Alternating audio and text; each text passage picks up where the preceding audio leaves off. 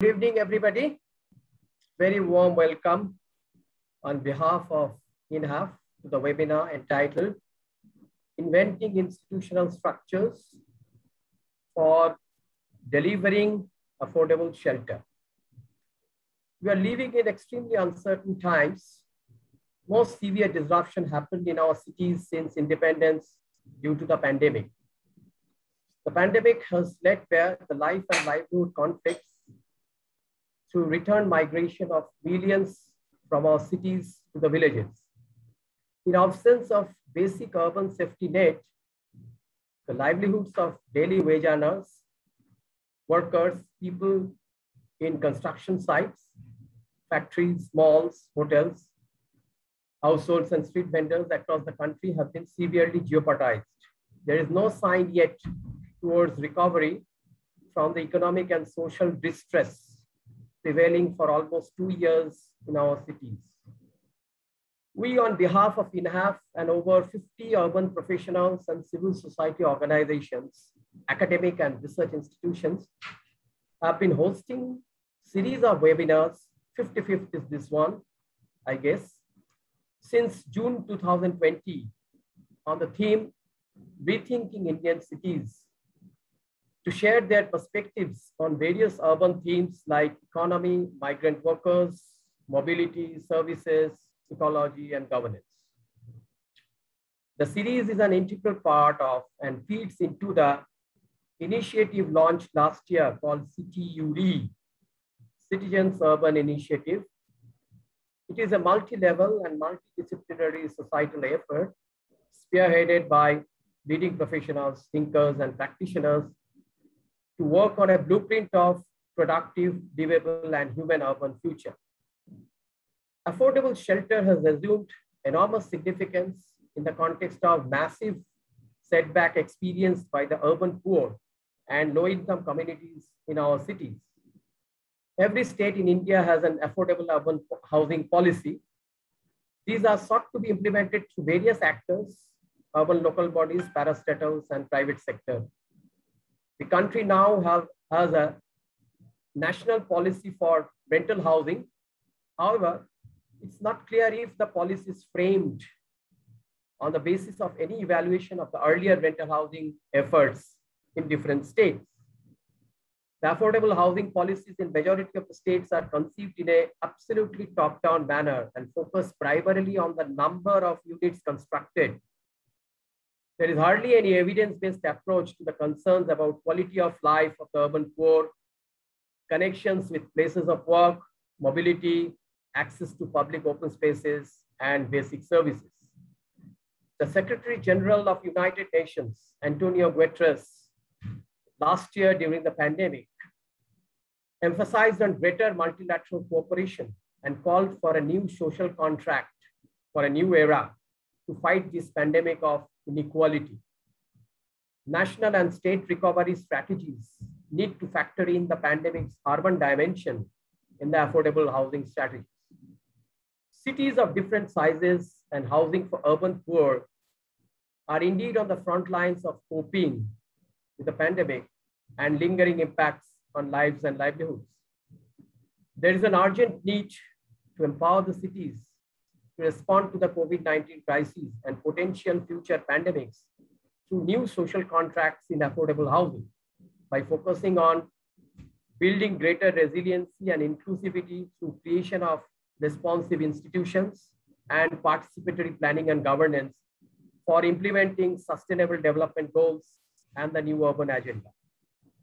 The webinar is designed to initiate a dialogue in that direction by engaging with an esteemed panel of speakers.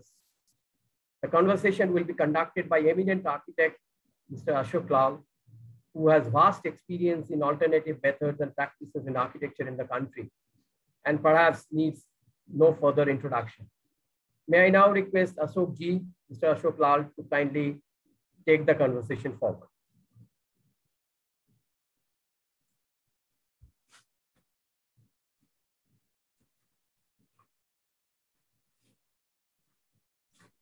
Sir, you are on mute.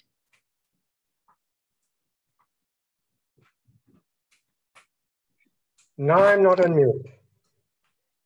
Now you can hear me. Yeah. Okay. So, well, thank you so much, Sovinik. You have actually laid out the background, the context of the discussion that I thought I'd have with people who bring different perspectives onto this issue of delivering affordable shelter, particularly in our cities. Just to introduce the panelists to you briefly, let me first introduce to you Alpana Mitra. Hello, Alpana, are you there? Yeah. Are you No, there? sir, she'll be joining a little late. All right, so we'll wait for her to join. But Alpana Mitra is the chief engineer in charge of housing in Rajkot city on behalf of the, she's a chief engineer in the Rajkot Municipal Corporation. And Rajkot is one of those cities that has promised that it will move towards a slum-free city in a decade or 2 decades at the most. That's the ambition. And they've had a very ambitious plan for providing affordable shelter to those who are not adequately housed at present, and also to plan for those who would be coming to this very vibrant industrial town with plenty of employment opportunities. So it'd be very interesting to hear the experience so far of having actually implemented a number of social housing and affordable housing programs. That's Alpana.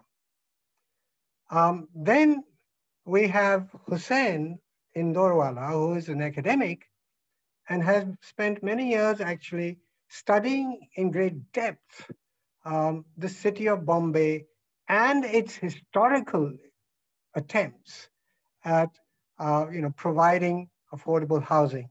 But there seem to be some structural deficiencies in all the institutional structures and frameworks that the city has devised.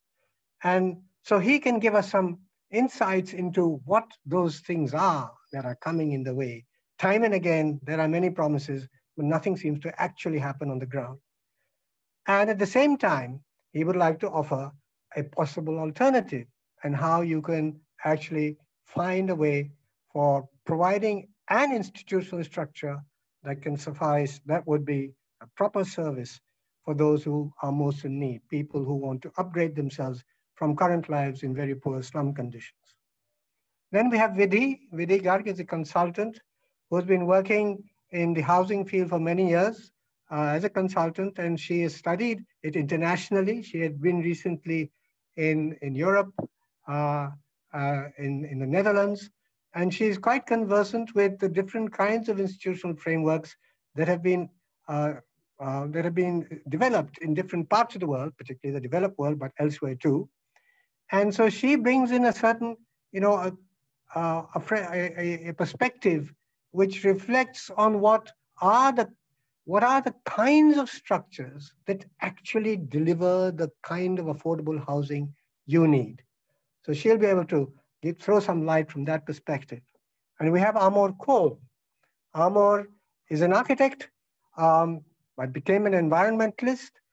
And he has then worked for quite a few years now with a housing finance agency that has been trying to support small developers in different parts of the country. But the support has come with a certain conditionality. The support has come with a conditionality that you will produce what are called green buildings, right? That should be measured as green. And so he has a very interesting experience in trying to promote this idea of at least sustainable, green, sort of energy efficient, thermally appropriate, water saving kind of structure, kind of systems of building through the private development model. So that's Amor. So this is the group that we have with us. Now to move on to this discussion really quickly, I would only say this, that the history of a migrant coming to a city, notwithstanding the shock that everybody suffered because of COVID. But as that settles down, the return to the cities in one measure or the other is bound to start, because that is where at the moment employment and opportunities are growing. Although it is happening more in the smaller towns, the second tier towns and the third tier towns as compared to the very large towns. So that's another very interesting fact. But what's happening is that the institutional frameworks under the PMAY, all its verticals, are not able to really find the appropriate mechanism through which the right kind of housing is provided. And we are just wondering, do we need to think about what institutional structures will work and what are the missing links in those institutional structures? Where can we fill them in, and how can we propose a policy for having the right institutional structures? So that's basically what we're talking about. And I'll start now. If Alpana ji is there, if she is not there, then I'll ask Hussain to join us and to give a few words about his finding about Bombay and his speculative thinking about the possible way of serving the demand for affordable housing. Hussain. Hi, can you hear me? Yeah. Yeah, okay. Thank you so much, Professor Lal, for inviting me for this discussion. So what I thought I would do is I would talk a little bit about, very briefly, about some of the questions of affordable housing in Bombay, and then present a proposal that we had worked on a few years ago, which was meant to be an alternative to the development plan process that was underway in Mumbai. And to, because we were part of a civil society group who were intervening in the development plan making process. And like all authorities, there was grumbling about, well, you guys only know how to criticize, why don't you propose alternatives? So we said, all right, we will take a particular area in the city and we will try to think about how planning could be done in a way which is which kind of embodies the values that we were trying to emphasize as or in contrast to what the the planning authority was doing. So this is roughly what I intend to talk about. I'll share my presentation.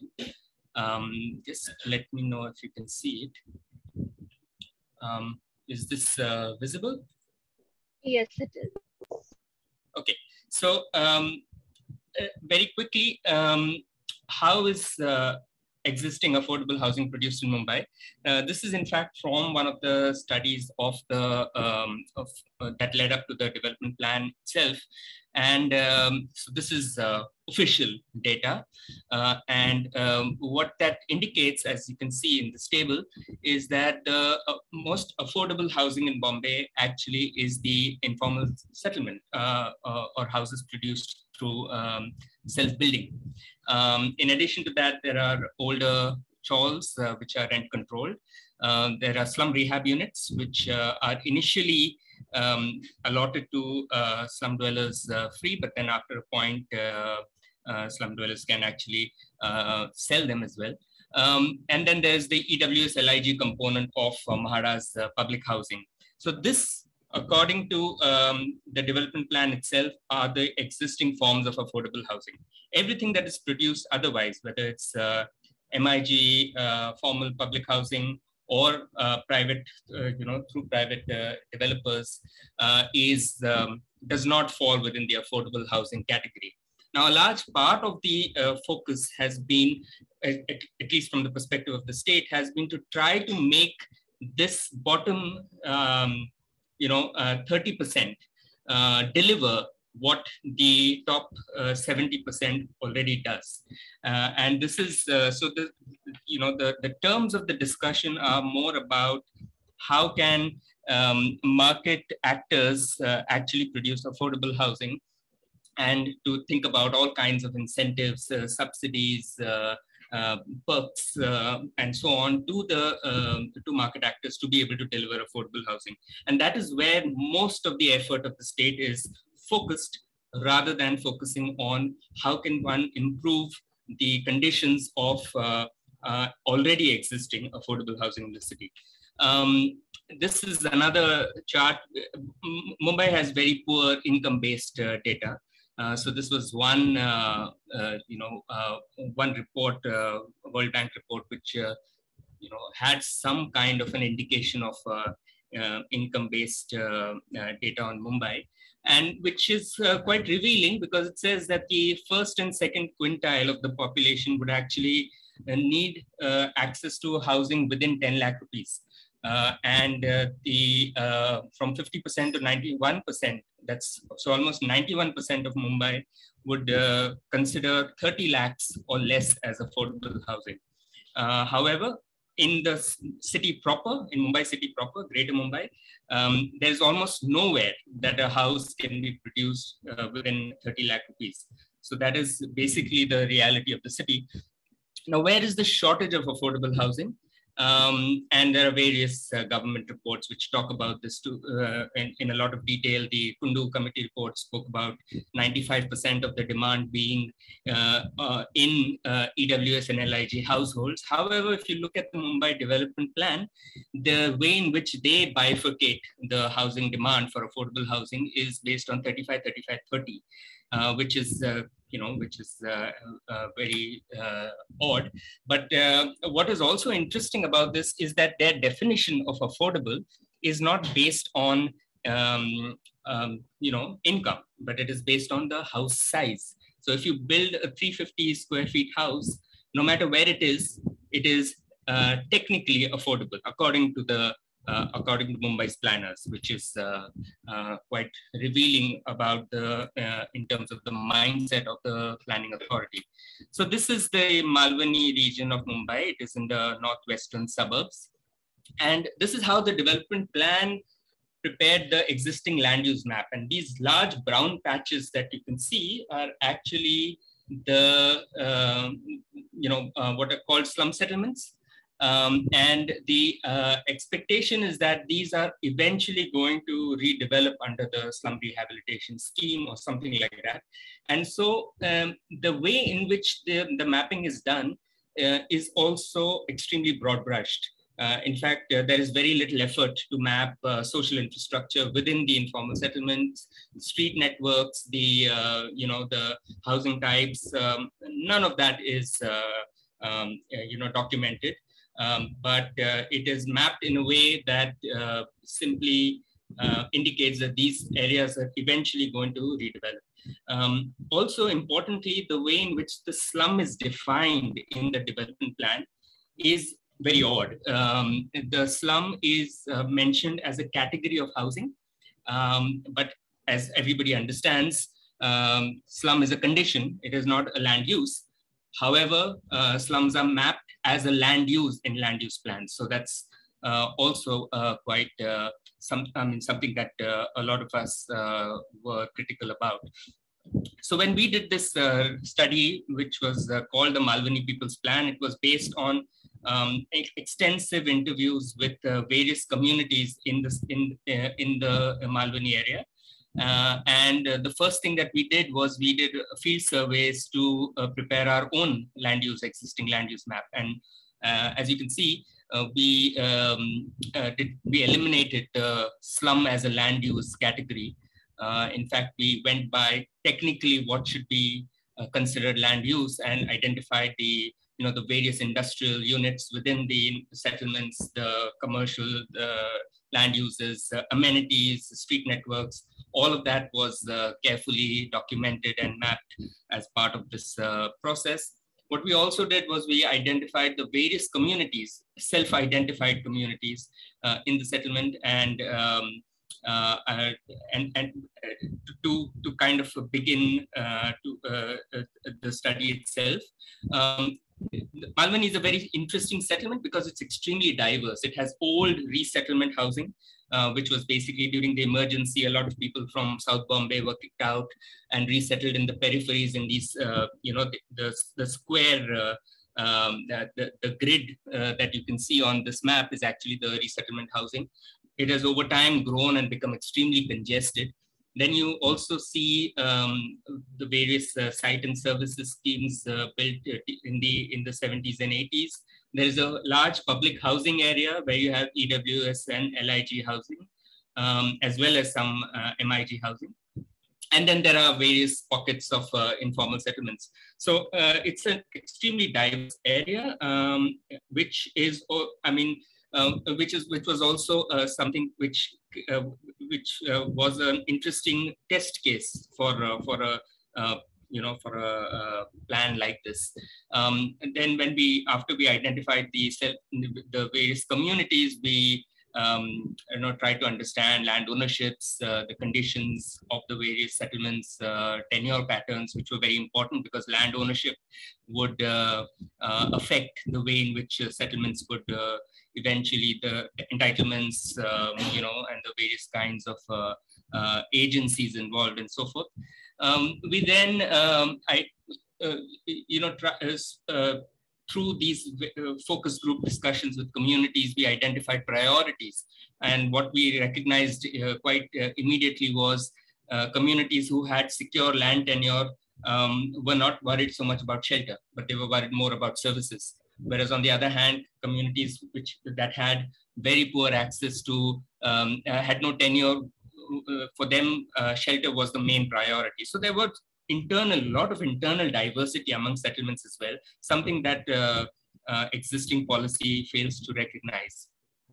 What we then did was mapped the various kinds of services within the areas in terms of solid waste management, street conditions, water supply, sanitation, existing social infrastructure, and so on.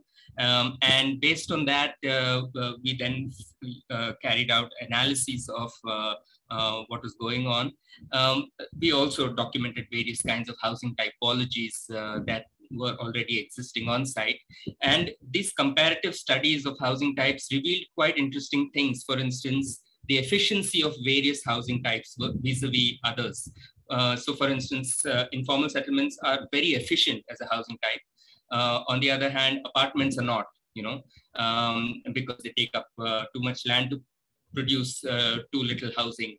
Bungalow types are the least efficient and so on. So, these comparatives also helped us to understand which kind of housing type would be most efficient in terms of land use, land utilization, to release more areas for common use and community use and so on.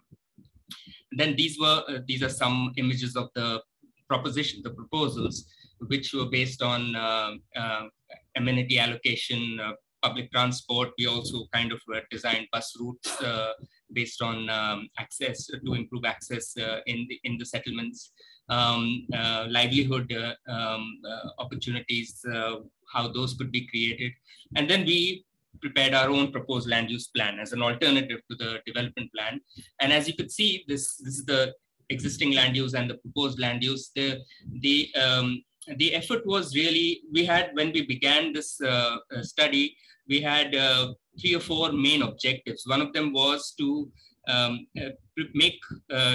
do planning in a way that is least disruptive and also creates almost no displacement. That was the most important goal. The other goals were improvement of living conditions quantitatively as well as qualitatively, improving access to social infrastructure and opportunities, as well as improving environmental safety. And these were the goals which actually defined the process, as opposed to the goals generally of the development planning process, which is to increase land values, to make projects viable for private sector actors and so on. In terms, when we come to the housing proposals, one thing that we recognized quite soon was that the existing housing types are based on there are certain kind of remnants of the garden city ideal. There's a compound and a garden, and then there's a house in the garden, which is, of course, a secure kind of a private enclave.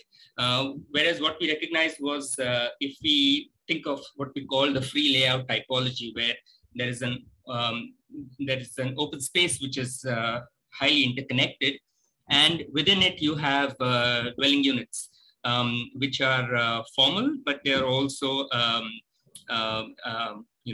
walk-up apartments, high density, but low, medium rise or low rise, rather than high rise, low density, the kind that we see, or high rise, high density, which is the existing type for informal settlements, redevelopments of informal settlements. This was some of the methods of how these blocks could be consolidated and improved over time. You recognize the residential block, cut out the existing community open spaces which are there on site, and then try to organize the buildings around them so that there is a memory of existing infrastructure that remains even after the settlement has transformed, which is also done over time in a cooperative manner rather than through various agencies and so forth. There was another, in some settlements where there was secure tenure, the focus was more on improvements of conditions, which we call street schemes, where you simply release more street space and stack above the existing units to create more open community and amenity spaces. And then this was an example of reconstruction, where you take the existing morphology of the settlement and improve it over time. But again, this happens in small groups of 50 households or 50 to 100 households, rather than a large project which involves thousands or tens of thousands of production of tens of thousands of units. This was some of the types that we speculated can emerge. So if you can see in the bottom, the 3 circles, these are the existing conditions. And these, over time, as the houses have grown, streets have become narrower, the state regulations restricts going above ground plus 1, which actually leads to further taking over of open and shared spaces. So what we proposed was the regulations be revised to allow ground plus 2, ground plus 3, so that these common spaces can be opened up and create more common facilities and social infrastructure. This was some of the design ideas which emerged out of this process.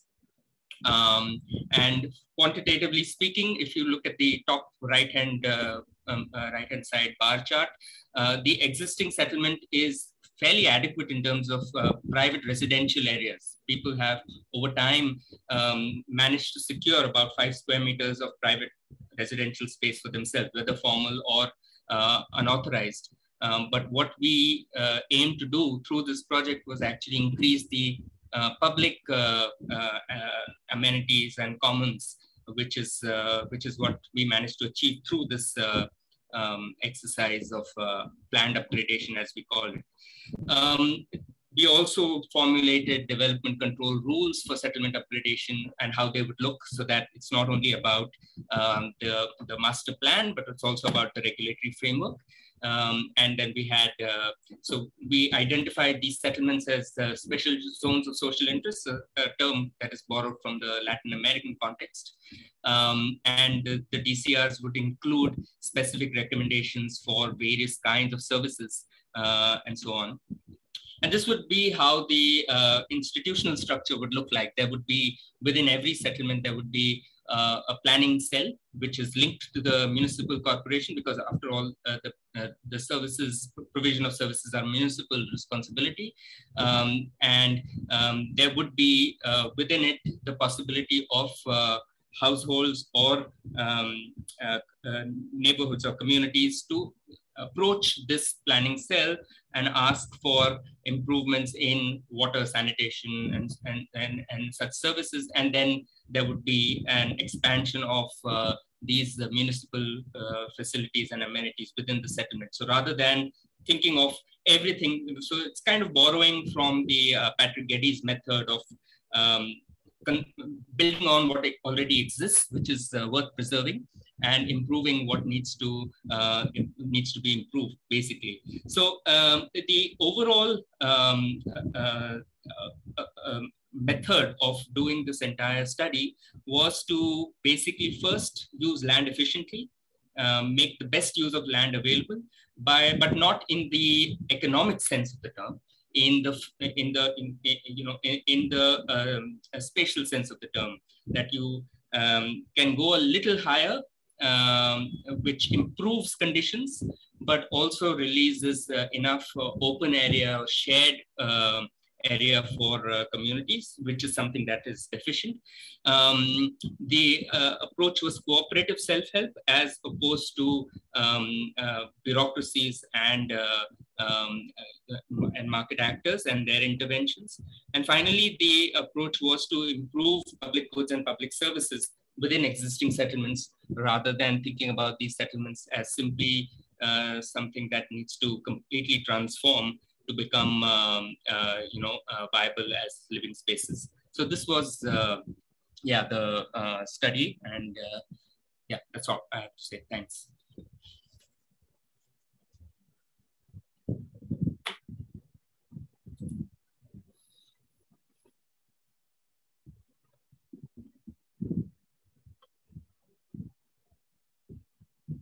Hello.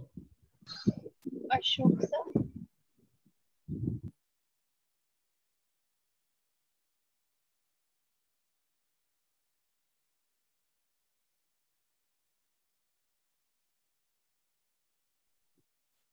So we can't hear you. Can you hear me now? Yeah, we can hear you. Right. Great. So, two main things that I want to flag in what we have heard from Hussain. First is that the kind of sensitivity, comprehensiveness that is a response to the reality of what we might call a culture of housing, as against the provision of structures which can be which can be provided for people to to find some kind of sheltering. The culture of housing requires a very elaborate framework, an enormous detailed and expert activity at the ground. Now, this is completely beyond any governmental system. They don't have anything like this at all. So that's on the one side. The other side is that the assumption in Hussain's presentation is that there will be a bankable proposition which can arise out of this kind of formulation of progressive improvement of housing areas which are fallen into degradation. That this could become a bankable proposition, and therefore he's assuming, or the proposal is assuming, that yes, the financing mechanism can be found. On the other side, the government just wants an easy way out. They think that only the money bags who want more money out of land have the handle on any kind of financing solution. So you have to find a housing solution through the operation of those people who've got lots of money, the big developer. And then they're able to transfer all the responsibility of development, the surveys, the getting the approvals from 70% of the households for redevelopment, etc., temporary housing, blah, blah, blah, the whole works, transfer the entire responsibility to the developer. And the objective is nothing more than one pakka house measuring up to 29, 30, 35 square meters, no matter in what form, in what manner, just the pakka house, nothing else counts, just the pakka house, delivering of that as the solution to the housing problem. So, there's a sharp contrast. How does one see such, that gap of what is actually needed being filled? Who's going to do that? Who are the people? Is it going to be civil society? Is it going to be young professionals? It'll be new companies? Or will it be wings of municipal corporations? Who's going to do that? So I'm just going to leave that question for us to discuss a little later. If now Alpana ji is with us, are you with us now, Alpana ji? No. No, oh dear, what a pity. So let me move on to Vidhi.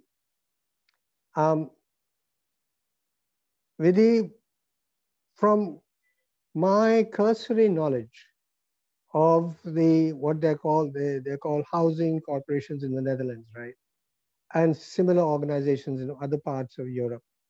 From my cursory knowledge of that, one sees that the traditional business community and civil society comes together to make a process for providing affordable shelter to those who need it most in the city.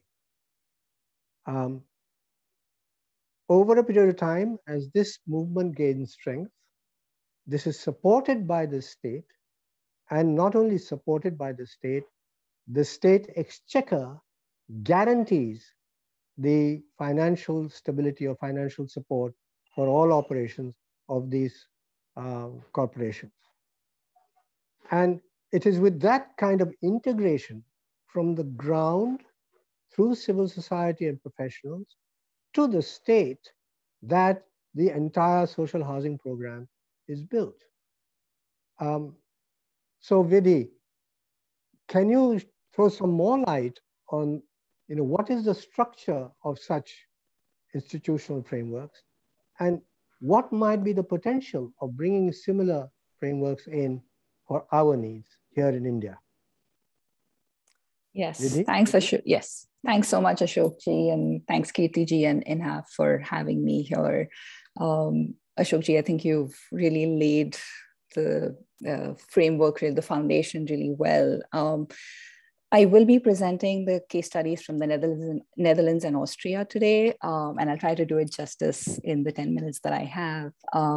As Ashok ji said, I've structured this presentation really to answer the question of what are the institutional and the financial structures, what are the processes, who are the actors to help us, to get from to translate the intention of the policy into affordable shelter in communities. And I've done that both for the Netherlands and Austria.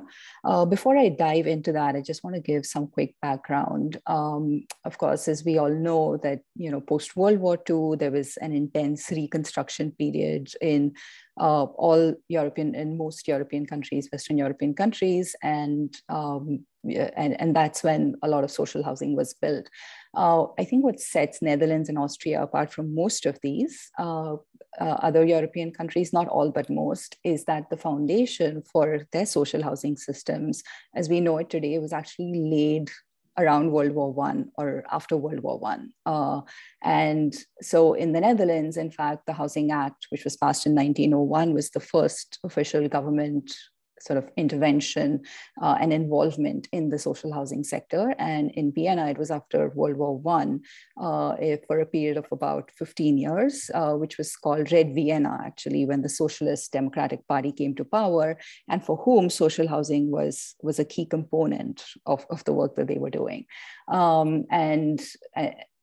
And so when these, in both countries, in the Netherlands and Austria, when these social housing systems initially started, they were led purely by government, by local government. There was devolution of power to the local government. So the implementation, the construction, the management, all of that was carried out by the local governments. And much like other European countries, there was the bulk of social housing was built in the post-World War II period, in the 3 decades following World War II.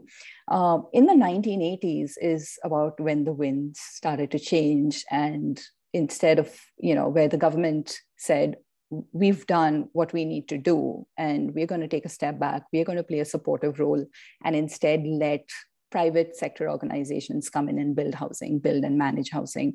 And that's what Ashokji said are called housing corporations or housing associations. And this happened both in the Netherlands and Austria. One key difference is that, and we'll come to this later as well, in Austria, yes, what they call limited profit housing associations, LPHAs, since the 1980s have led housing provision, very much, working very closely with local government as well. But in the Netherlands, it's the housing associations got complete financial and administrative independence starting in '95. And again, they do work closely with local government, as we'll see, but there is no financial support except for a guarantee from the government, unlike in Austria, where the government does provide low interest public loans as well. And I've just put these little thumbnails of images. I realize they're pretty tiny, but the idea is to just show you a snapshot of, the language, the change in the architecture of social housing over time and how it really reflected also what was going on by and large. So in the Netherlands, this, by the way, is a picture of the Hedgeskip housing project and museum, which also houses a museum actually in Amsterdam. This was built around the 1920s and is really emblematic of the Amsterdam School of Architecture. So some of the key features of social housing in the Netherlands, one, like I said, is that at the forefront of social housing provision are housing associations that are private and non-profit entities. Their activities are very closely regulated. They work within a framework of national laws and regulations. But the government is, like I said, playing only an enabling role. The national government sets the policies and the regulations. It's also responsible for oversight, including financial oversight of housing associations' activities, and municipalities work with and housing association at the local level, they do work with the municipalities. I think this is something that Dr. Roy said early on, and Ashokji said as well, is and this is something that really sets both Austria and the Netherlands apart, is that the focus is not just on, delivering one pakka house. It's not just on the quantitative aspect. And this is right from the beginning, is, focusing on the qualitative aspects of housing as well, recognizing that a home or a house doesn't exist in a vacuum, right? And so you have to build livable communities, livable neighborhoods. What are the amenities? What does it take to build those livable neighborhoods? And finally, coming to the financing piece of it, and again, I'll go into some detail later, but the interesting thing is it's a closed loop financing system. So what that means is that all of the revenues that a housing association makes have to be plowed back into the social housing sector for development of new housing and for maintenance of existing housing, which helps to establish long-term financial sustainability as well. So speaking of the institutional structure, like I said, the central government is, since the 90s in the Netherlands has really been in the background, where they're setting the overall regulatory and legal framework. And that includes a lot of different things. I've just bulleted a few here. I do want to point out specifically the SGEI versus the non-SGEI. SGEI means Services of General Economic Interest. And so that's really the focus for housing associations. And that includes social housing development and management, but also any associated amenities or uses that will help improve neighborhood character and quality of life. Housing associations are allowed to engage in some commercial activities, which are classified as non-SGEI, but they are, there's a very clear sort of firewall between those two, and the very strict regulations as to how much of it they can do to prevent mission drift and things like that. In addition to that, the national regulatory framework also includes rules around the targeting of social housing, which used to be really broad, but in in the last decade or a little more than a decade has started to now be much more narrowly focused on low-income and vulnerable populations. It also talks about allocation, rent setting. There are annually the government revises both the minimum and the maximum rent amounts that can be charged for social housing. And then of course the financing as well. And then, like I said, the second thing that the government is responsible for, the Housing Association Authority is responsible for oversight of the different housing associations individually, but as a group as well. And finally, there's a three-tier financial guarantee system, which is backstopped, which actually is called the Social Housing Guarantee Fund. WSW is the acronym in Dutch. I wouldn't be able to tell you what it stands for in Dutch, but it's basically a fund that housing associations pay into and then is backed up by the central and local governments as well. And then, so with the central government setting the stage, setting the framework for all of this, it's devolved to the local level. There's this understanding, obviously, that, you know, real estate and housing is just a very local business. So, you know, you need municipalities, you need the housing associations to work at that local level. And they work together with tenant organizations, and this is actually called the local triangle. And they work very closely with each other to set their goals. You know, what is both in terms of quality and quantity, types of social housing, timelines, also other amenities, if there are any priorities, either in terms of targeting or otherwise. And these are called performance agreements, and these are multi-year performance agreements that are signed at the local level between these institutions and to guide social housing development over, you know, whatever period. And then of course they are updated. And, you know, as we'll see also in Austria, there's a very clear sort of division of responsibilities, recognizing and harnessing the strengths of these different stakeholders. You know, we've seen time and again that government is not the best entity to build and to design and build and manage housing, social housing. So let's, you know, which is why you've got these housing associations in the picture. They are the ones who are responsible for the planning and the design, the construction, even the allocation, all of them within the whole regulatory framework, which is set by the government.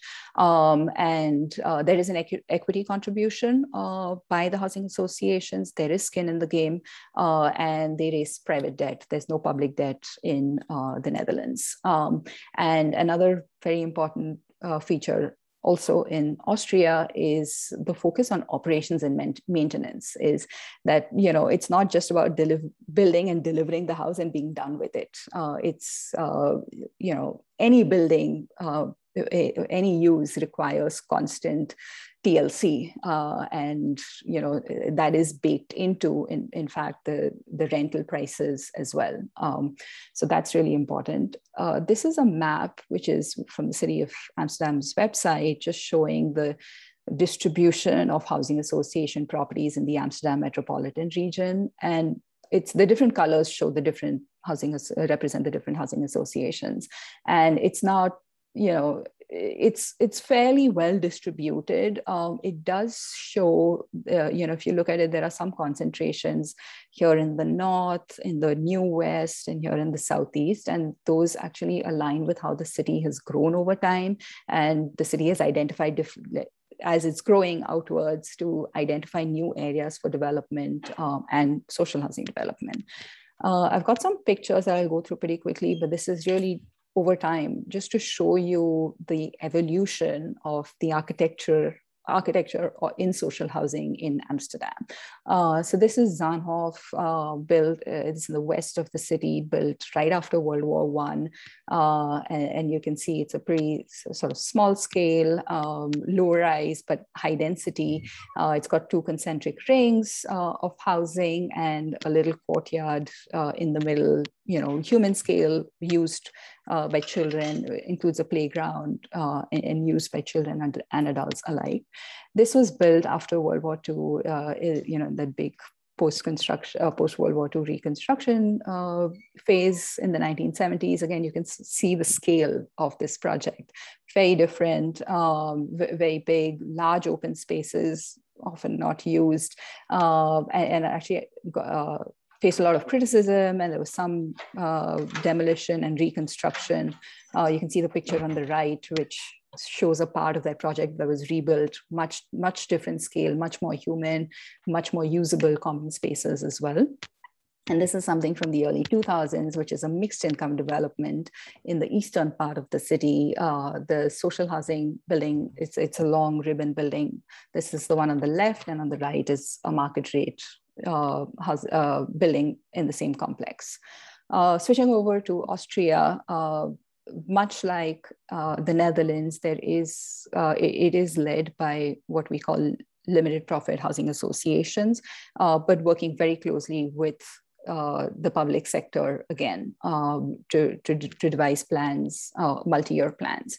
Unlike the Netherlands, there is significant public financing for social housing development in Austria. There's a mix of both public and private debt. And again, we'll get to that in a little bit. Similar to the Netherlands, it is a closed loop financing system. So once again, the housing associations are required to reinvest their revenues into the social housing sector, and even the public loans that are repaid are recycled back into the sector. Which obviously goes a very long way. Social housing, again, it goes far beyond the quantitative aspect. There's this recognition that we need to integrate it with the rest of the city, with the infrastructure. And so I think it's every 10 years that the city council adopts a city development plan and land use plans, which are prepared in consultation with a whole lot of different stakeholders, including residents and communities themselves. And social housing is very much integrated within these plans. And in fact, I think they even go right down to the parcel level to define what's to be built on each parcel. And then finally, there's, again, very high quality of development. And one of the reasons for that is this competitive process to select the LPHAs for housing development. And they're actually judged by a multidisciplinary jury. So the city actually, based on the city development plan, will acquire the parcels of land for social housing and then sell them to the selected developer at an affordable price. And so it solicits proposals from a number of developers. And a multidisciplinary jury judges them based on 4 criteria: the architectural design, the social sustainability, the economic sustainability, and the environmental sustainability of the plans.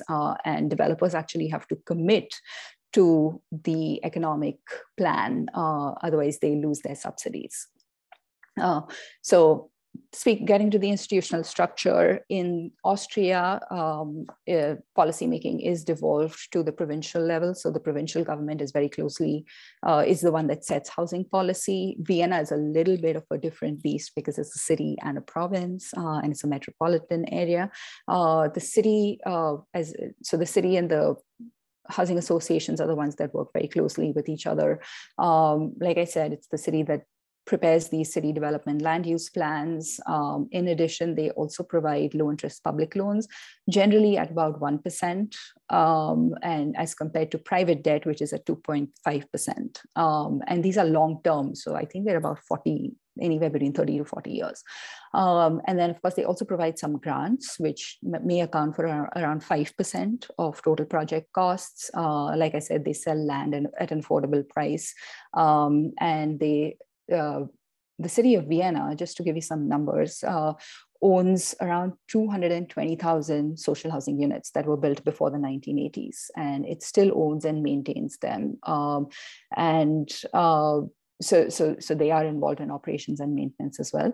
The housing associations, as I said, are responsible for raising both public and private debt. There's also an equity contribution from them, which generally amounts for around 5% of project costs, development costs. And finally, this is interesting, is that tenants also make a down payment, which is usually capped at 12.5% of project cost, I think, if I'm not mistaken, and it accounts for around 5% of total development costs. And the idea is it just gives the developer upfront capital to build, and it's repaid to the tenant when they move out with interest.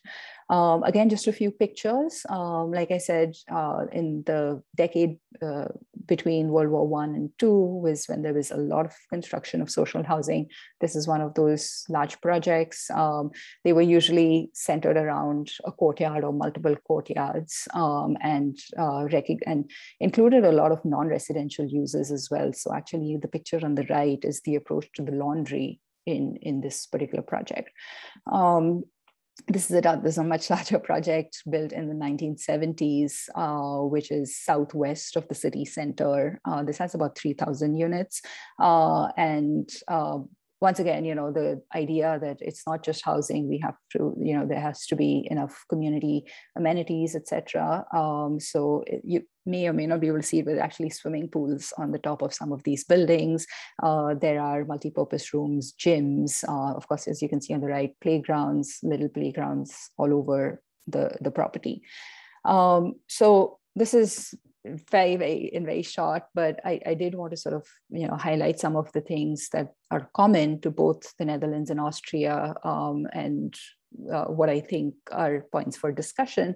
Of course, one of the big things is that the first thing that stands out is that social housing provision is not led by government. Government is only in a supportive role, but it's really these specialized private non-profit entities that have the technical and the financial capacity to design, to build, to manage affordable social housing over an extended period of time.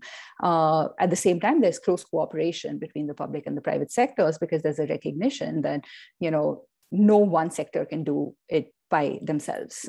So how do we again harness the strengths of the two and bring the two together to work together and reach the ultimate goal.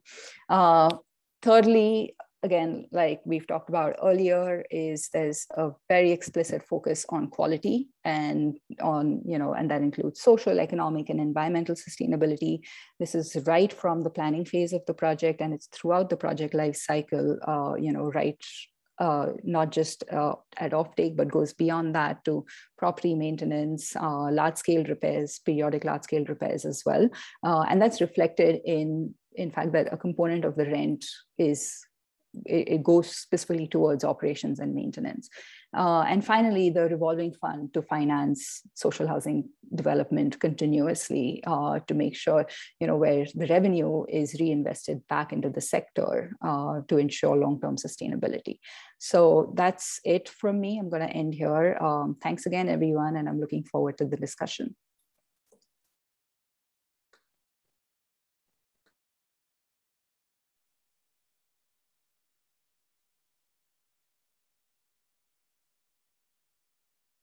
Ashokji, we can't hear you. No, we can't hear you. Can you hear me now? Yeah. Yeah? Yes, sir. Okay. So once again, I'd like to just bring out a couple of things from your very extensive and very well structured explanation of how these social housing institutions in Austria and the Netherlands work. The first is that these institutions, which are non-profit or limited profit institutions whose activity is devoted to social housing, the question in my mind is, how are they born? What do they come out of? Where do these people come from? They're not from government. They're not the business community. They're not real estate. But they are a service community, highly professionalized and very dedicated to service.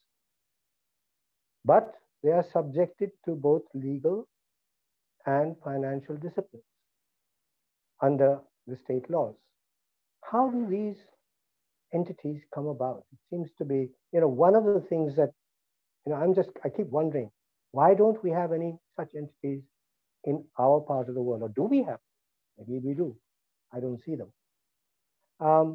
The second thing was that it was clear, if you look at the map of Amsterdam with the distribution of social housing developments across the city.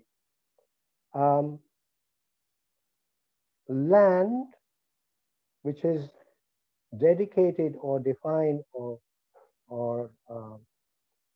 in the planning system, the local planning system, if land is once taken up for social housing, then its valuation as as a financing instrument, valuation of land, how much you should charge and what, I don't know what the exact financing mechanisms are, but the valuation is taken outside the free real estate market.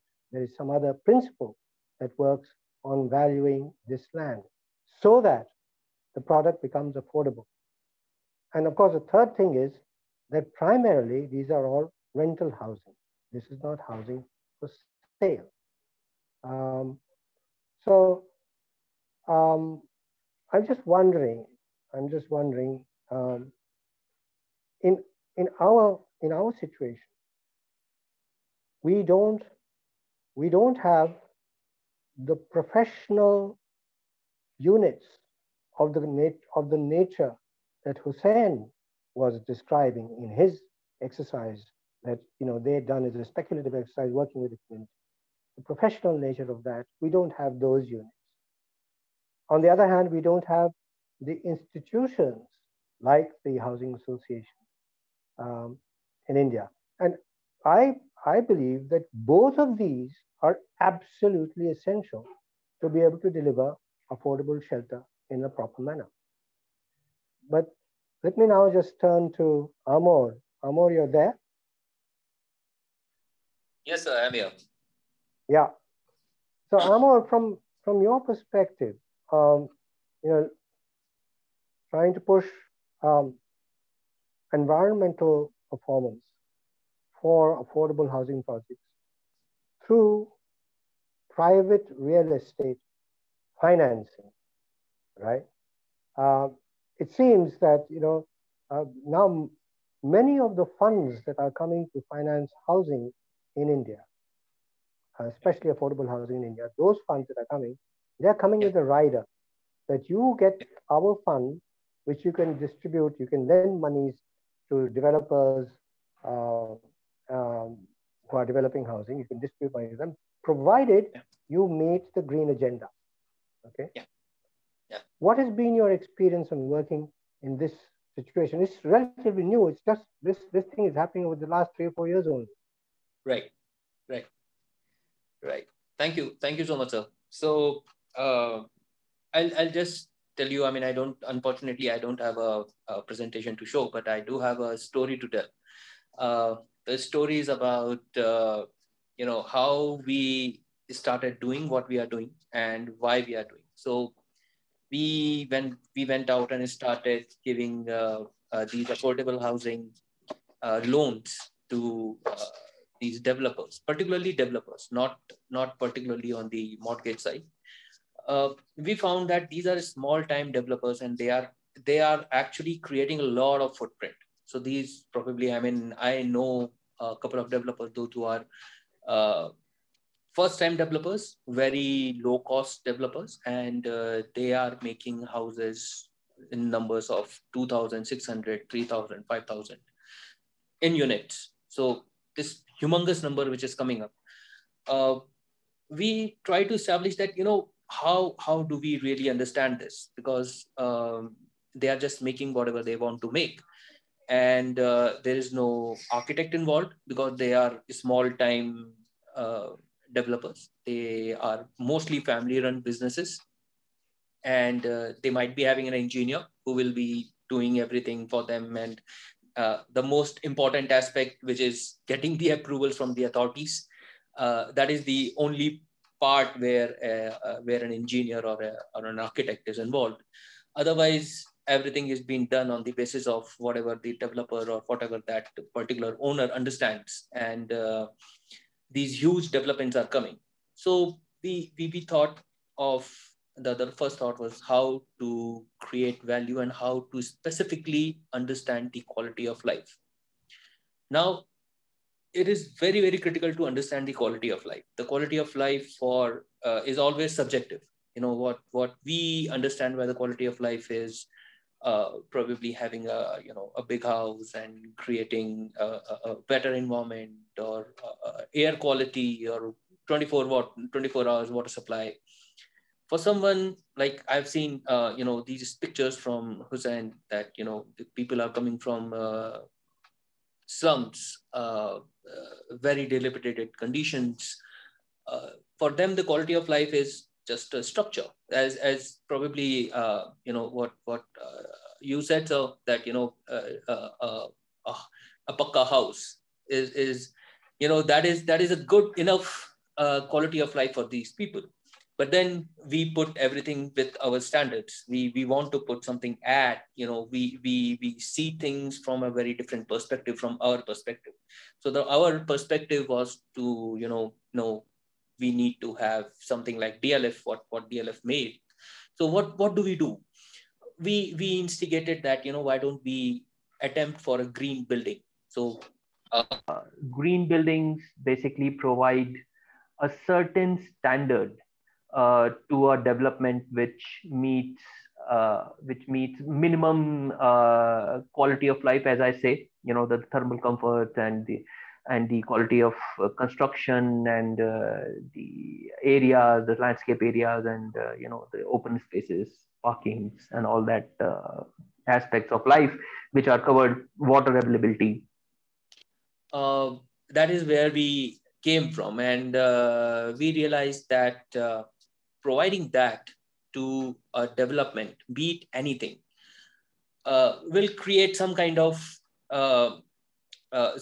ecosystem within the affordable housing community, which is driven by these small developers. So again, I'm again coming again and again for the small developers, because these are the actual people right now who are building under PMAY scheme. So PMAY scheme provides a lot of incentives to the builder and to the banks, not particularly directly invested to the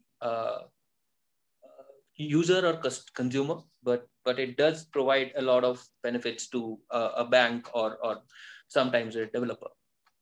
So for an example, in Gurgaon, the land cost is discounted if you go about for a affordable housing scheme.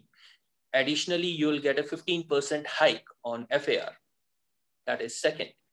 Of course, whatever you make, the consumers will get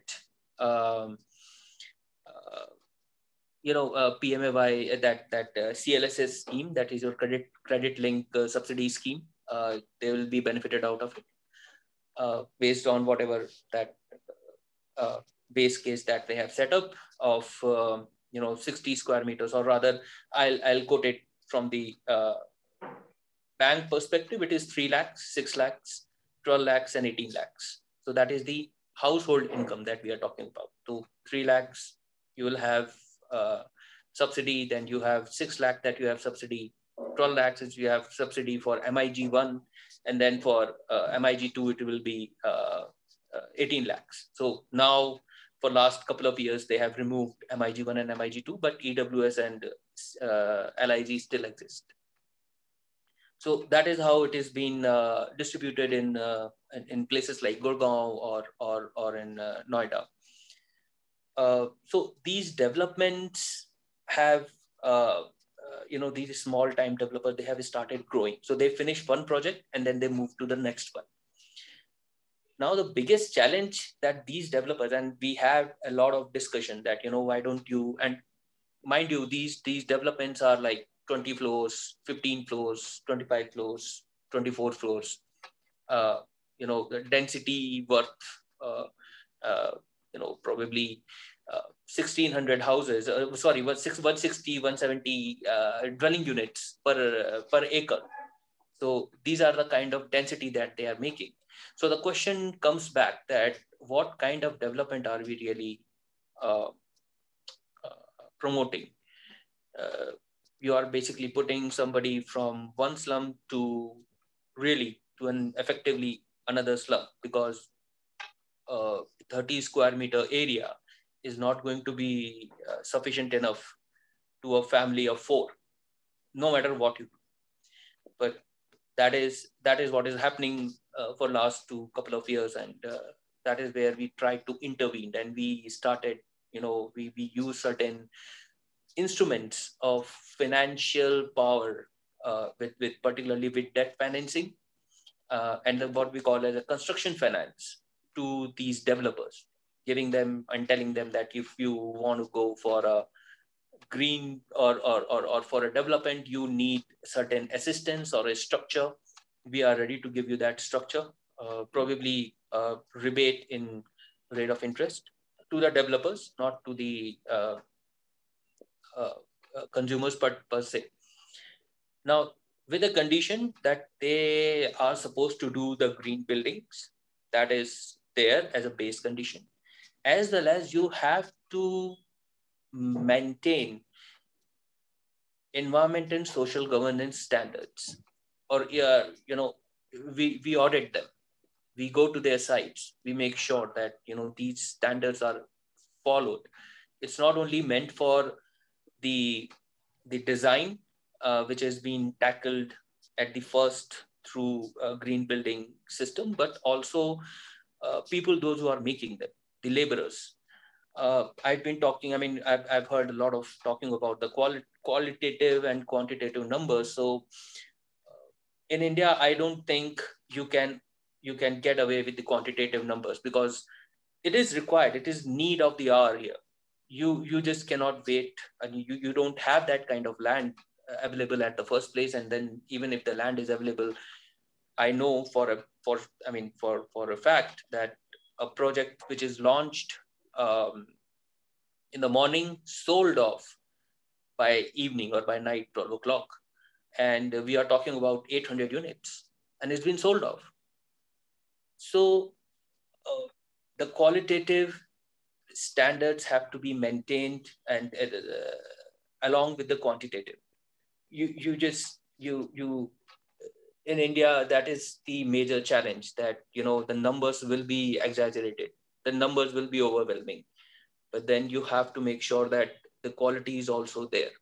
So we started doing that. We started meeting these developers. We started giving them the solutions. We started giving them the structure.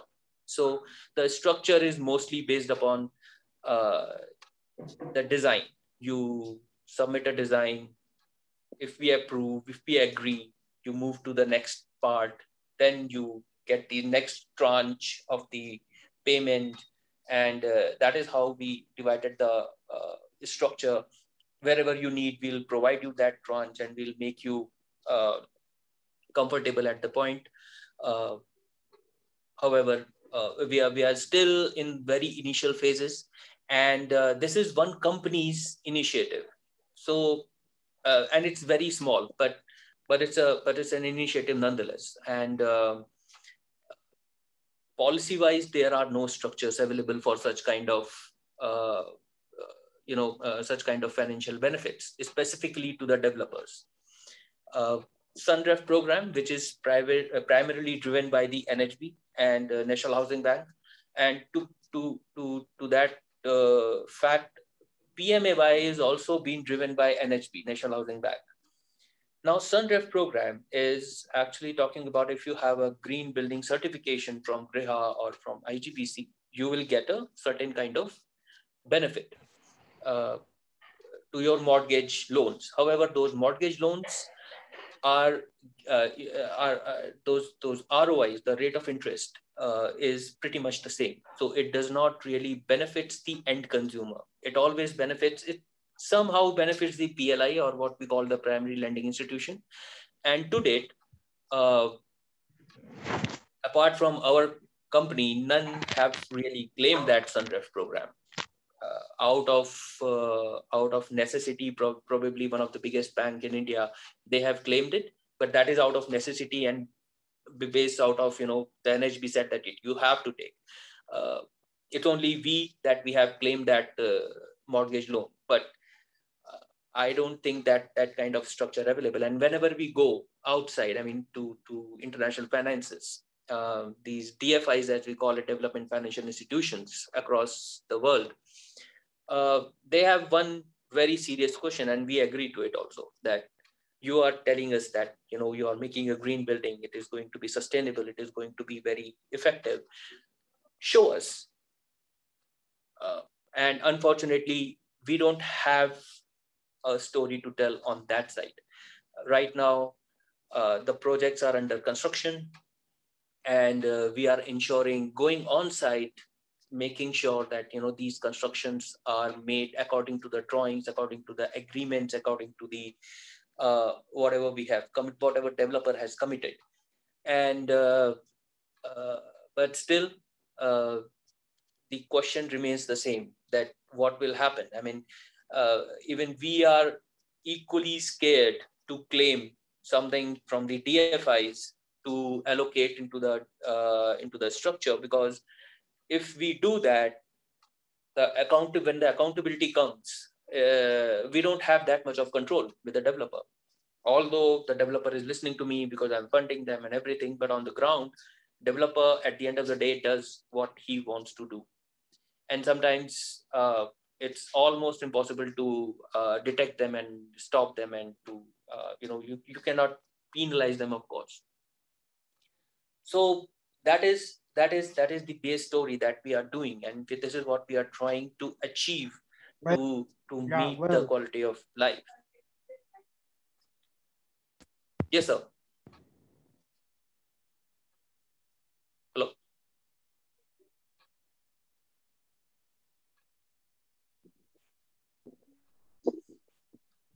Yes, sir. You're saying something. So we can't Yeah, hear I you. was just saying that we've got another, another kind of a picture of what the reality on the ground is. What we're seeing is that the interest towards, some sort of an interest towards quality is being driven by international financing institutions. And those financing companies who take on those finances, those funds, and then they are required to press for at least the sustainability-oriented agenda in private development. And that, you could say, is a little bit of a push towards some quality from the financing agency. But what we see is that so long as housing remains a marketable commodity for profit in real estate, there is likely to be always a conflict between the interests of the profiteer, the developer, and the interests, and the best interest of what we think as civil society and designers should be offered in the name of housing. And so once again, you can see there's a gap. The structure of the entire system is not adequate for providing the right kind, or what we consider to be potentially the right kind of housing. So I'm just going to, I don't know if Alpana ji is here with us. Is she here with us or still not with us? No, sir. She is in a meeting. Oh dear. Well, that's one of the hazards of being a government servant. You know who your boss is always, right? So you just have to attend to the boss first. No other commitment counts. So let me go back and give each one of the panelists a chance to respond to what they've heard. The three from all the panelists, and say how they would envisage the possibility of an institutional framework that you think is appropriate arising. What condition is required for that to arise? It cannot be willed by anyone. It has to happen from some movement, some awareness, some coming together of passions and finance and government.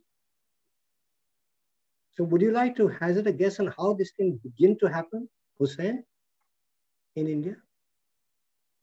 Yeah, no, I was actually, I found the presentation on Vienna and Austria quite fascinating. The, I mean, we tend to talk about the story of housing in our context almost as though it's a completely different domain.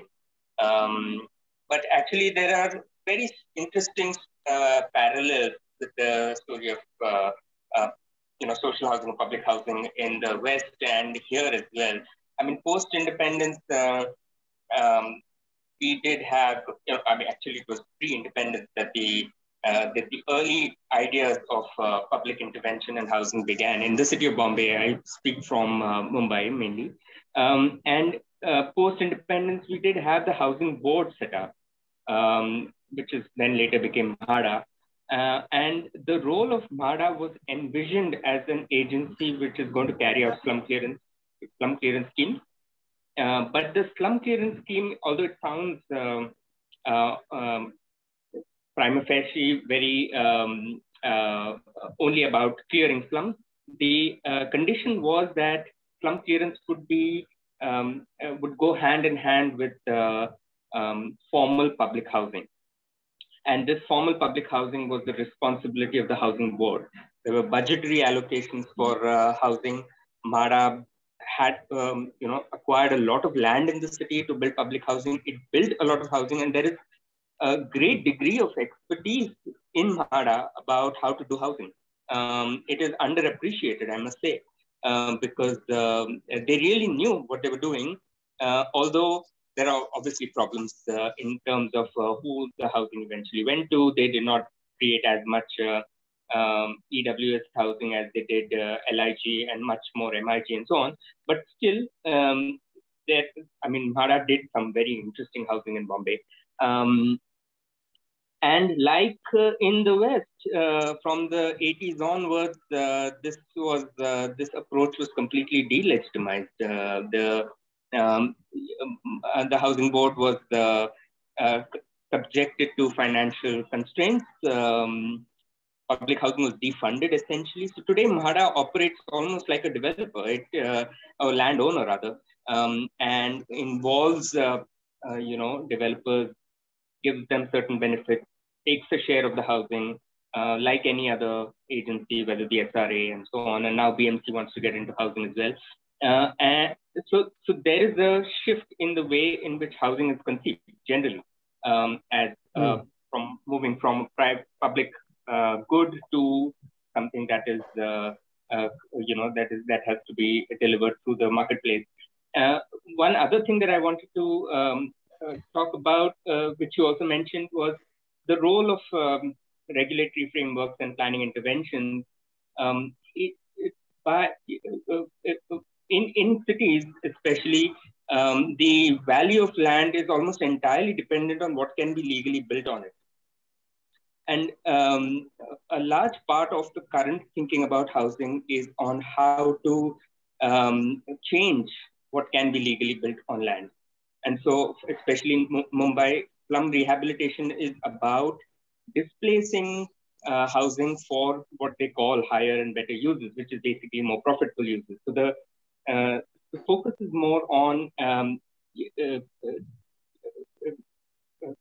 transferring control from people who depend on land for their own use, for housing use, to people who seek the right to profit from land.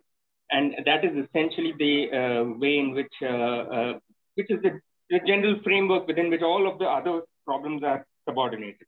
So I think that is a concern. So I would think that apart from thinking about, and a lot of people in the housing sector today do talk about institutions for self-help and improvement of living conditions, basic services, etc. But I think we need to more seriously think about reviving the idea of housing as a public good, as and the institutional framework for thinking about how housing was done earlier. And you are right, Professor Lal, that even in Vienna and Austria, it's not that these approaches to housing came from a vacuum, or the enlightened policymakers. Actually, it was decades of working class movements which actually forced the state to undertake many of these, created a kind of a cultural environment where housing became a public responsibility. So I think those are some of the things that are worth thinking about. Well, Nidhi, would you like to build upon that? I would like you to think specifically about the Indian scene. You've seen one kind of a picture which was painted, what Hussain talked about earlier, or he's been telling you what's going on in the big cities. I have come to this firm conviction that if the definition of the city is that it is a space for profiteering from land by real estate, that is what a city is. And if that is the definition by which all development planning of city happens and all management of city land happens, then you are doomed to a divided city. You are doomed to a city where half the people will not have access to legitimate and affordable land, and you are doomed to a city in which that half of the people will be under great environmental stress. It is only when you can begin to think of a city as an instrument for the distribution of land and opportunity, the distribution of opportunity and wealth, if you can think of the process of the city development as serving that purpose, that you begin to think of taking land out of the speculative market. That seems to be an absolute prerequisite, without which nothing can happen. So Nidhi, over to you, your thoughts. Yeah, you're absolutely right, Ashokji. And in fact, like just looking at even the two examples that I presented today, there's actually a pretty big difference even between Vienna and Amsterdam, where Amsterdam has, in some sense, to quite an extent, opened up its land and its city to speculation, And if you look at how social housing development has evolved just in the last 15 to 20 years, comparing Amsterdam and Vienna, it's very different. One of the things, I think it's someone in the city government of Vienna that says, just by looking at a house in Vienna or the location of where someone lives, you can't tell how much they earn. Right. And they really pride themselves on it because 62% of the population, or 60 or 62% of the population actually lives in subsidized housing, whether it's municipal housing or housing association built housing. And I think, like Hussain, I completely agree with you. Social housing or affordable housing is never going to be the highest and best use of land, right? East, west, wherever we are, and which is why that government intervention is really, really important, and especially on the land piece. So even today, both in the Netherlands and Austria, the government does provide its subsidy in some form or the other to housing associations to acquire land, right? They earmark the land, they sell it at a subsidized price, whatever it is. And without that, and so absolutely right, Hussain. Even in the US, for that matter, there are the equivalent of housing associations, and it was very much a community-led, bottom-up sort of growth, right? Very strong civil society, and that is something. And disclaimer here: I've worked a little bit in India, but not very much. Definitely not close to how much the rest of you have worked, and. I do think that there are some similarities. There is a strong civil society in India as well. And I think maybe I'm too optimistic, but I do think that there's hope for that to sort of, again, grow upwards, into this movement of, and actually make the government sit up and take notice that there is, that there is a need for housing, and and then to build that capacity bottom up of these organizations in the nonprofit sector, because we've seen it being done before. It's not impossible. There are a few projects in India that I'm aware of as well that have been built like this. South Africa actually has, to speak of another developing country, South Africa, in fact, I think shortly after apartheid, after the apartheid regime ended, instituted what they call the social housing institutions. And they have a social housing regulatory act, and it has to do with, of course, they haven't been able to build that capacity, but again, it's possible. There are a few housing associations that do build and manage social rental housing. And so can we learn? What can we do? I think it's very much possible in India, but a lot of things need to change. Well, and I, for one, wouldn't know where to start. Okay. Anyway, so what seems to be emerging is that the housing association, as you call it, is a kind of a model. It is essentially initiative by civil society, and it is an institutional structure which is devoted to a certain kind of specialized task. It has great capacities within it in all fronts: law, finance, management, design, social interactions, and operation and maintenance. All of that is built into these institutions, right? And then these are legally, by law, under law, recognized as special institutions, for which special arrangements are then made, whether it is financing arrangements, legal arrangements, or arrangements vis-a-vis local city planning, making land available for providing housing where it is needed. That seems to me to be a kind of a model. And it comes back to this same point. Why is it that someone like me, or people, so many people that I know who have been shouting about housing rights for so long, have not set up a housing association and actually become housing entrepreneurs with not exactly a profit motive, but housing entrepreneurs with let's say, financial discipline, all right? Why is it not happen, is my question. Amor, why has this not happened? I mean, you are trying to push this kind of an idea through a financing institution, trying to make a new kind of developer by his or her experience in developing housing, all right? But I'm wondering, why can't a financing organization, right, have a subsidiary company that is a housing association? Why not? So at the end of the day,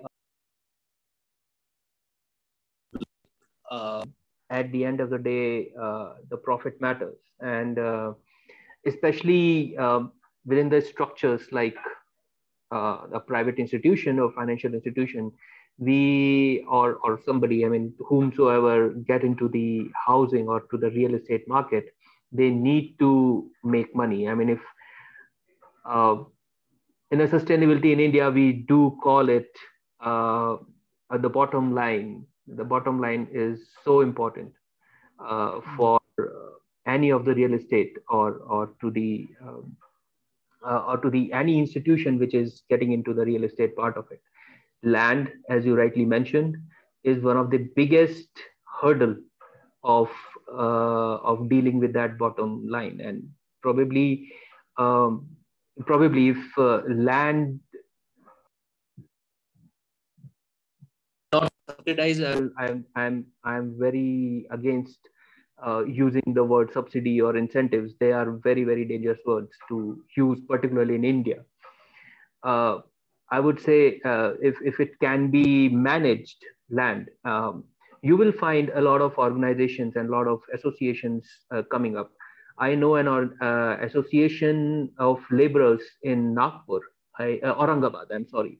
So it's a huge association of laborers and workers, as Hussain mentioned, that they have actually built up an association, small association. They are developing these land, and we are funding them. They are like 5 lakh, 10 lakh rupees units, and we as a funders, as an institution, we are doing debt funding there, and it's a straight out funding. They may choose for a mortgage loan, they may not, but again, the biggest hurdle for any association to come up and to manage is the land. once when we get away with that aspect of land, and probably profiteering is kind of, I'll say, required. If I don't make a profit from the land, I'll probably not be really interested in creating something which does not give me something back, or there is no payback from it. So I do believe that these kind of the structures that Vidhi is saying do exist in India, but in small pockets, in small numbers, where they are operating very effectively. But at the same time, we need to have a very solid policy or an understanding which supports these kind of structures, these kind of institutions to survive and to grow from one point to another, because we want these institutions to be profitable so that they and develop a land and then sell them off, create more land bank, create more social housing, and be valuable to the entire system. So to me, the land is the biggest hurdle if somebody can manage, because I've really given a lot of thought about that, how to manage the land, and it's still a question to me. Well, okay, I think we can continue and for a long time with our discussion. I certainly got there's a lot of learning, and I've reached a different, how shall I say, different platform or a different plateau of understanding the complexities of the situation, and even more strengthened in my conviction that there is a need for inventing institutional frameworks that can actually fulfill the need for housing. But maybe each one of us or together sometime, we can put our heads together to move this agenda of invention of a new framework for housing in India. So I think we would, if you don't, I think we should now conclude. As time is more or less up, I would like to ask Kirti to come in and, from his vast and long experience and his wisdom, tell us what he has thought while he heard all of us speak. Kirti.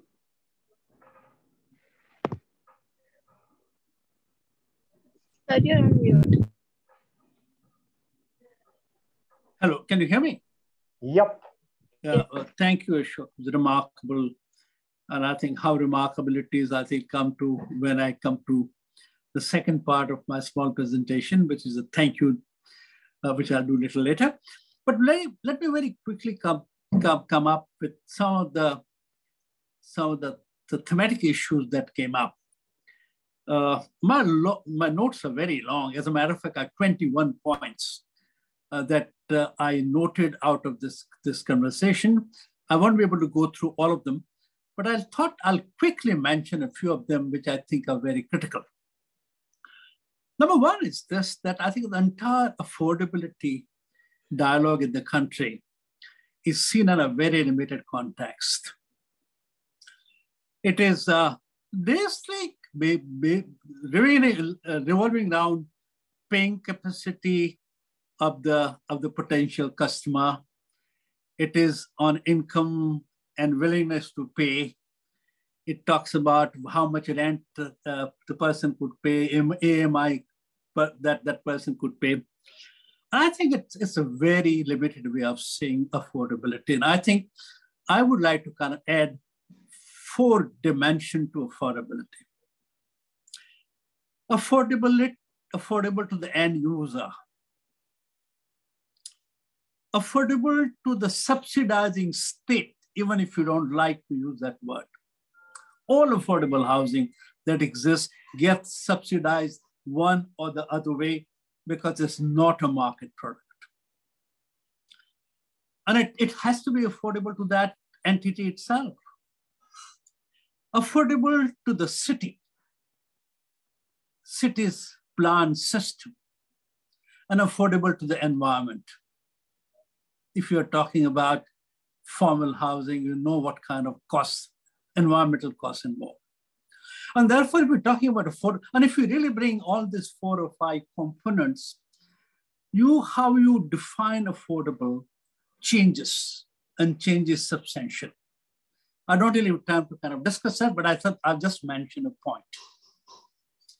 Second important point I think about affordable housing, and I'm talking this as an architect who do large number of shelter homes, and also as someone who's involved in studying this for a long time.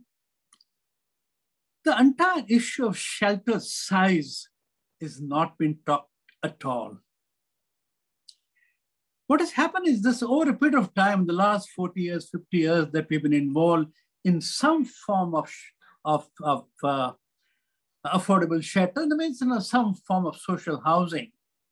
If you see history, the square feet of unit being provided has reduced from 600 square feet to 150 square feet. All along, essentially, is a function of the cost and how much you could build with the very limited amount. Now, and I think I'm talking about, 1950s, when they're building labor housing projects. That is what was called workers' housing project. To now, 300 square feet of shelter that is being built. It's a huge come down, is half. Families' need remains more or less the same, because whether you are Ambani or whether you are a mill worker, you have 4 people, 5 people, it requires a certain amount of space. On this space, as a matter of fact, always been defined as pakka space that it could provide. And I really think that hardly anyone has given, and I'm not talking about as a matter of fact, larger unit. As a matter of fact, of some work I did in Sri Lanka, after the tsunami, they have a policy. They build nothing which is less than 550 square foot, because they think you can't build 150 square feet and 200 square foot houses. So point one is making is this, that if you really have limited resources, and if you are building smaller houses, you've got to examine how do you extend the space? How do you make it stretchable? How do you make it bigger? How do you kind of deliver more? And therefore, the whole idea of not only build space, not only the covered space, but semi-open space, all that becomes very, very important. And how do you deliver that? And all that, I think up till now, we've been talking about when we're talking about ground story structures. But if you're doing multi-story, if you're doing 15 stories and 80 stories, how can you do that? I don't want to go into that detail, but I think it's absolutely possible. It is needed to be done. We've just launched a very interesting competition called Improving Livability of Small Houses. I'll be amazed how it could be done. Like, say, for instance, I know it's possible to add 70 square feet in a 300 square foot house. It's possible to make 70 square feet of mezzanine space at no real cost. I know it's absolutely possible to build, terraces at just 12% extra cost, which could then eventually get converted into additional rooms. There are areas in which we have not really examined at all, because we don't design these small houses ever. And it's a huge area to be looked into so far architects and designers are concerned. And therefore, I think we're going to talk about incremental housing, not only on the ground. Incremental houses, even if it's a multi-story, is possible, is doable, and I think it's required to be, examined very, very, very clearly. The next point is this, that whenever we talk about affordable houses, we're only talking about affordable houses in the context of square feet area built and provided. But we're not looking at the social part aspect at all. Like, say, for instance, a good neighbor is a huge social asset for a community, for a poor family. And we are in a situation where you buy a 4 crore rupee apartment, you don't have choice for a neighbor. And we built a township, way back in 35 years, 40 years ago, for 2,500 families in Ahmedabad. And every single family had a choice of choosing his or her neighbor. It's possible. And moment you really allow this option, and I think this happened in Ahmedabad, and we had 50% Hindus and 50% Muslim in that particular community and that project. And you're essentially talking about a warring community, you're talking about conflict community. Still, they were given open option to choose their neighbor, and they made remarkable choices. Hindus and Muslims chose toilet to be shared. Hindus and Muslims shared backyard to be shared. Hindus and Muslims shared courtyard to be shared. So what I'm trying to say is that if you start looking into the social dimension of housing, you essentially, I think, add enormous amount of value to livability, to improving that, not only looking at just a square foot. I also wanted to kind of bring in this particular point that Ashok brings in time and again, that when you look at the market-driven or even state-driven affordable housing, you're talking about sustainability component, which means water recycling, energy saving, water disposal, waste disposal. They said these are the areas which one could only handle in the upper end housing. As a matter of fact, it's affordable housing segment which needs them the most. And therefore, you've got to kind of develop a mechanism by which, first of all, it has not to be cost-adding proposition. But even if it is, you've got to kind of find a by which you could provide the sustainable component to affordable housing, which are largely missing. Next point, I think very quickly, is the building bylaws. You won't even believe me how absurd they are. We're building bylaws where if you're doing affordable housing, even if it's 18-story and over a building, you are essentially building 160 apartments, you don't require any parking. No, I'm not talking about parking for the vehicle. I'm talking about parking for the places, the utilities and the instruments that the poor people have. You walk into any, I think, affordable housing program, you don't even have walking space because, they're small little trailers, they're small little kind of gadis, they're small little kind of things are stored there. And what is, and not even that, look at the other part. If you really move from affordable to affordable housing from, say, upper end housing, suppose a builder which was building 1,500 square foot house and now decides to be 300 square foot house, instead of fitting in one family, he's fitting in 4 families, 4 kitchens. And therefore, not 4 people, you're talking about 20 people. Now, if you're really going to have 20 people living, you've got to kind of examine what will happen to open spaces, what will happen to the needs, which not exist at all. So if you really look at the whole series of things which are required to be looked in the context of affordable housing, doesn't exist at all.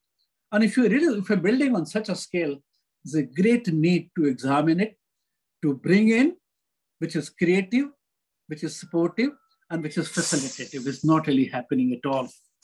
Issue of land has come up time and again. It's very, very clear that what has happened in our cities is this. I'm practicing architects for last 50 years. And by the time I think construction has gone up by 3 times or 4 times, land costs have gone up by 50 to 100 times. Question of affordable land doesn't exist at all. And when we talk about land, we're talking about money cost of land. We're talking about economic value of the land. We are not talking about social value of the land, even though land also has a very important social purpose to kind of serve. Land has a very important public good to serve. And therefore, in the Indian context, we're talking about affordable housing, it's very important that state intervenes. Market on its own will never be able to deliver.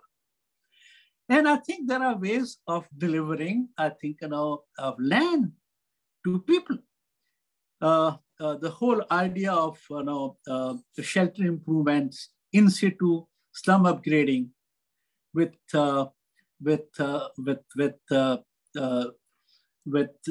land which is given as a part of the deal is something doable. As a matter of fact, this country produced a policy called Cities Without Slums, and in situ housing, slum improvement as a strategy for it. It is eminently doable.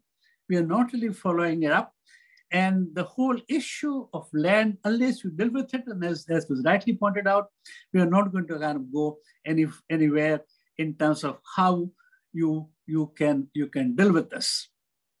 Another small little point is this, that whenever you talk about affordable housing or housing, you're talking about all components as if they are static. They're talking about family size as static, family income as static, land value of the location as static, and city as static. Nothing of this is static. Family is not static, it increases and grows. Family income grows. Land value of the land, a place where the housing is situated changes, and city's own structure changes. And therefore, unless you really kind of bring a much deeper understanding of the dynamics, you won't be able to design housing finance system. You won't be able to kind of design housing, units. And therefore, to accept that when you talk about housing, you're dealing with very interesting change that is taking place within the system.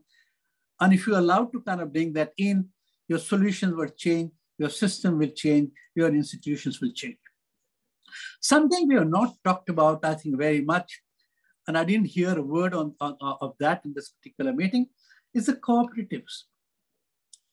We had an incredibly rich cooperative structures in housing. Gujarat and Maharashtra was leading this over. And this happened in 50s and 60s and 70s. They essentially managed land, they managed housing, they managed, I think, infrastructure. They played very interesting role with the city authorities, and fair amount of interesting housing came up. And it's all disappears, is gone out of window.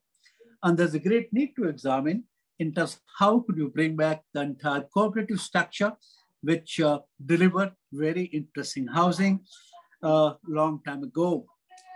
Another small little point, which is very minor, but I just want to make is this, and this is what I shook, I don't even notice this.